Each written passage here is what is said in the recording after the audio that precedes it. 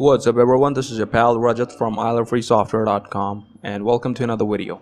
So in this video I'm going to be explaining how you can disable the webcam access for all the modern style apps in Windows 10. So these modern style apps are the universal apps. They need to access quite a lot of information as well as the hardware devices in order to work properly.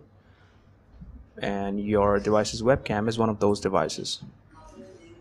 But if this is something that irks you from the privacy perspective, you can easily disable the the webcam access for all of these modern style apps. To get started, open up the modern style PC settings app and click on the privacy subsection. Once you're there, some of the options should be presented on the left. Now select camera and move on to the right. Finally, find this option, the one that says camera followed by the text let apps use my camera. And once you find it, just click on this virtual toggle button and turn it from on to off. That's all there is to it. You have successfully disabled webcam access for all the modern style apps in Windows 10.